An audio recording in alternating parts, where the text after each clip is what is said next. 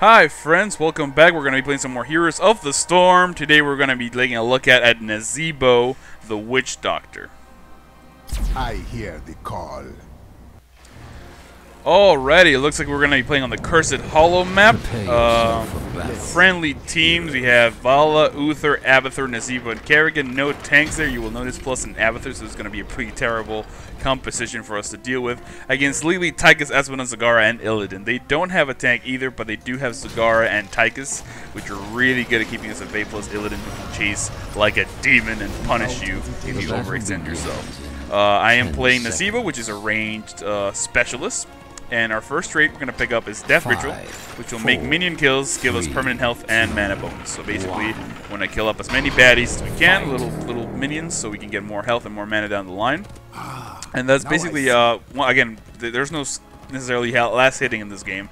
So all you got to do is make sure that you do an ability at the minions within, like, I believe it's 4 seconds of their death, and then they will give you stacks, and over time that will basically carry us. Oh, we are having some lag here. As I've said before, the servers have been a little unstable, which is a little regrettable. I'm also in the middle of the woods, welcome back, which makes this whole experience really interesting since my internet is terrible bad.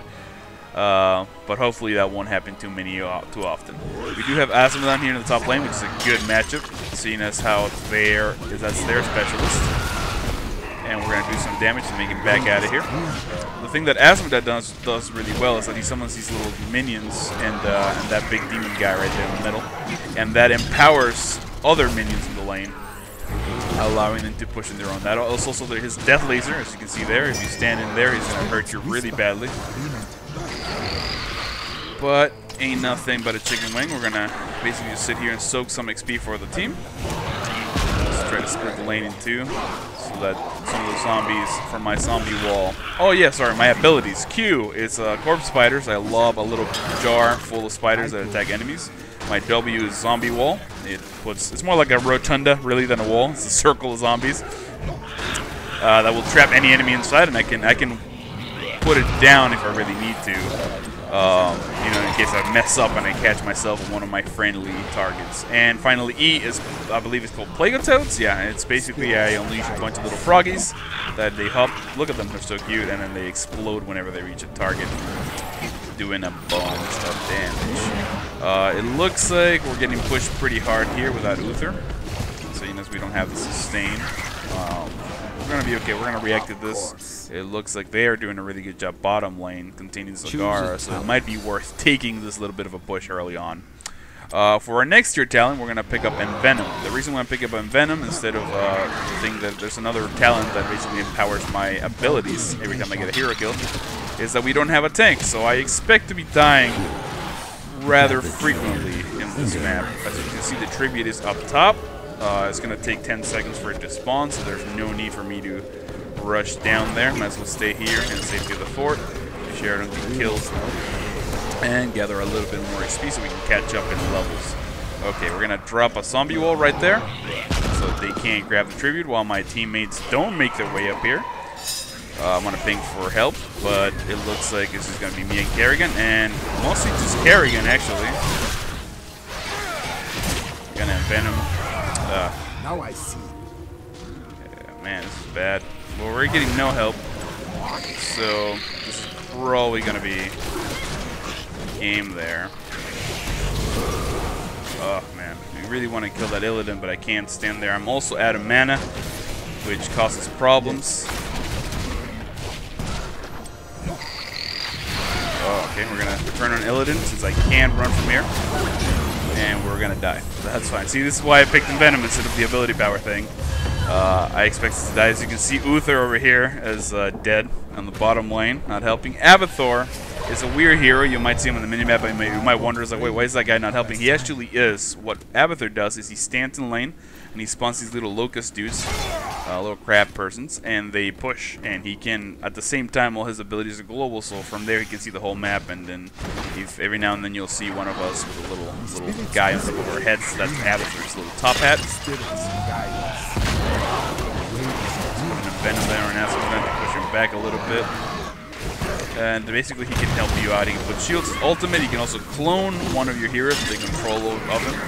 So that way when you have team fights, you can basically have 5v5 rather than a 5v4.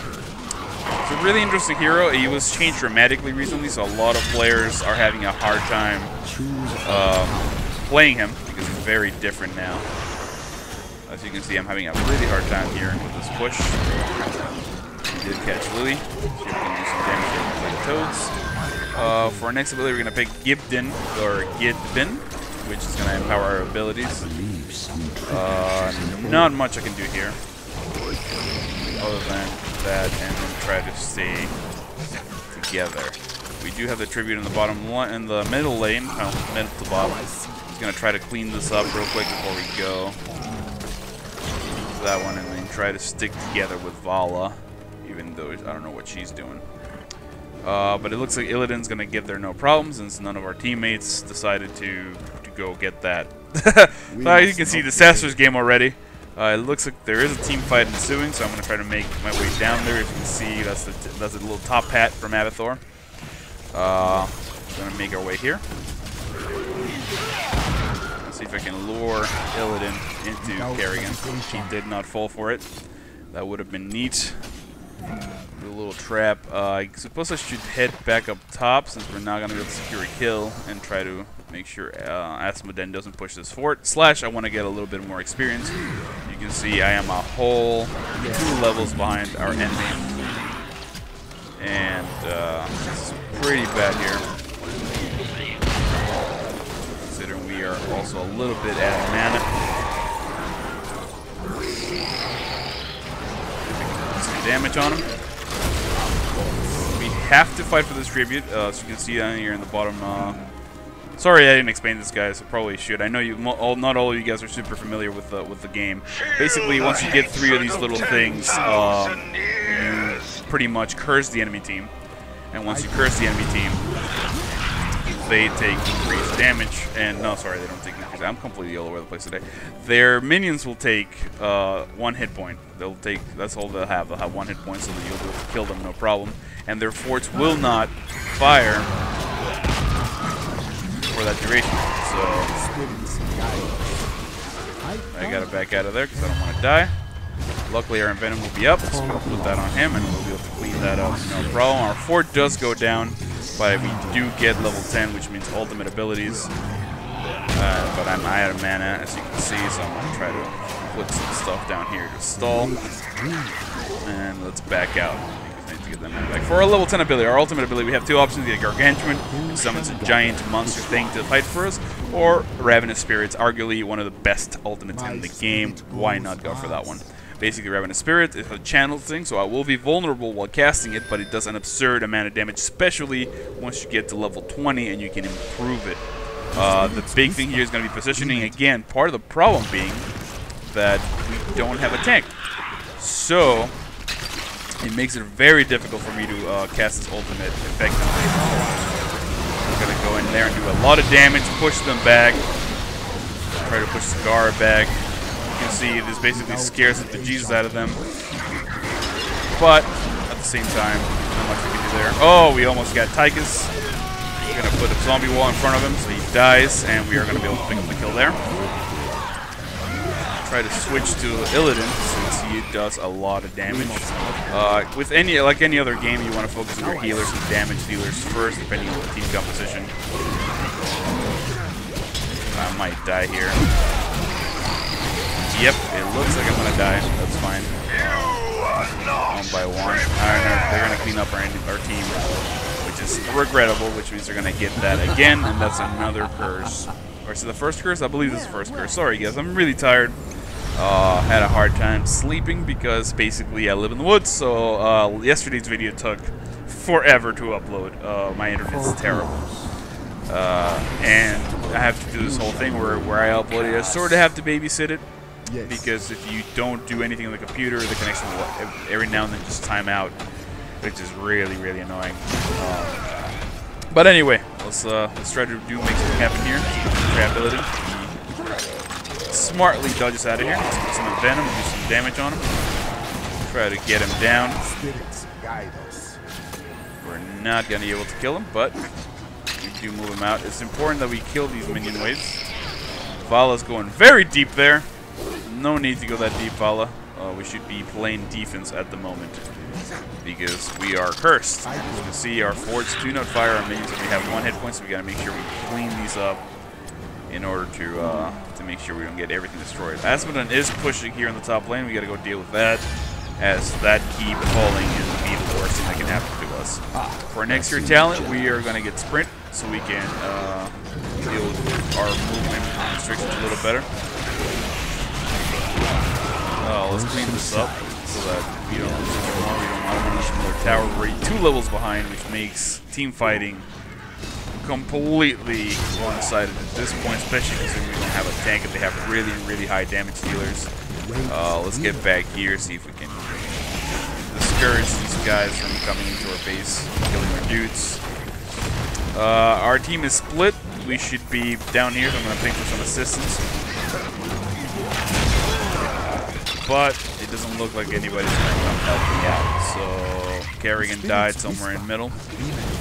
This is one of those things where you got to measure your priorities. The keep is more important than the fort, and that's the only reason why I suggested that my teammates come this way.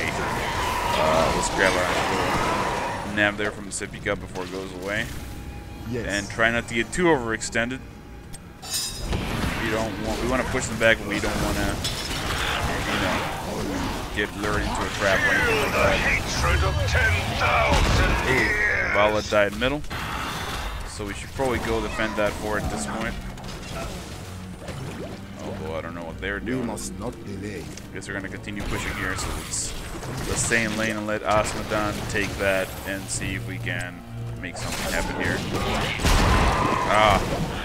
That was my bad. I moved that out of the way. Kerrigan had nailed a really good slow there, which would have basically meant we get the win. But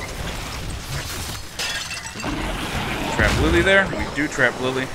It's gonna make them slow down a little bit. Asmodon's still pushing middle. We are in deep trouble here. We're on the ropes. Don't know what else to do. I guess I'm gonna ult here to push them back. As you can see, my ultimate does a lot of damage and does discourage people from coming here, which will let us get a little bit of breathing room. I don't know why Uther's going so deep. He's probably gonna die. Let's see if we can go help him. There's no need for you to chase. At this point, we're playing really defensively. Our hope is to wipe the enemy team in a team fight, so we can make up for that level difference.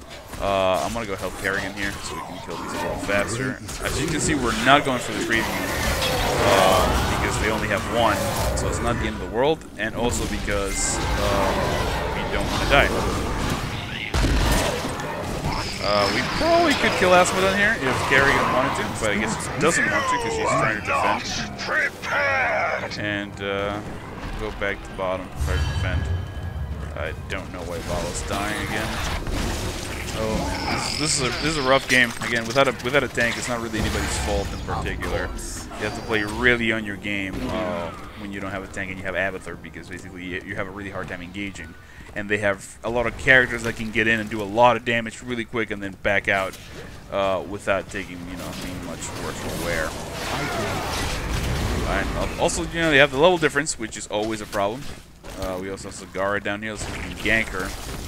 Ganking Sagara would be a good thing. We do not, and we need to win the team fight. We need to push for that tribute. I'm gonna ping to make sure they know that we need to go out there. Our next talent we're gonna grab is gonna increase our damage to heroes. We basically have a poison. That's her trade, Voodoo Ritual. And it's going to do a little more damage to enemy heroes. We do have Lily over there. Let's not get distracted. We got to zone out for our team. Make sure that they're coming out. They're going to take that that keep, it looks like. So I'm going to head back. Try to defend. Not much I'm going to be able to do. But might as well put some damage out there, shout some African curses at them, and scare them, hopefully, with my blue head. Okay, it looks like we are going to engage here.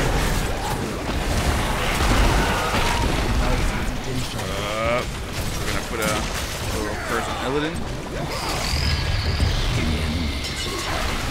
Cigar's ultimate is going to maul our team, trapping them in there, but they are going to be able to get out. And I'm going to put another zombie wall there. Ooh, Illidan with that annoying giant jump. Hopefully we can kill him. I'm going to dive here just to kill Illidan. Psych. Juke City, Juke City. Come on, come on, come on, come on. We gotta get out. We gotta get out. We gotta go. We gotta go. And some more. And Illidan's gonna probably kill us here. Oh, he does not. So we're gonna go back in here really quick. Try to heal up and get back into the fight.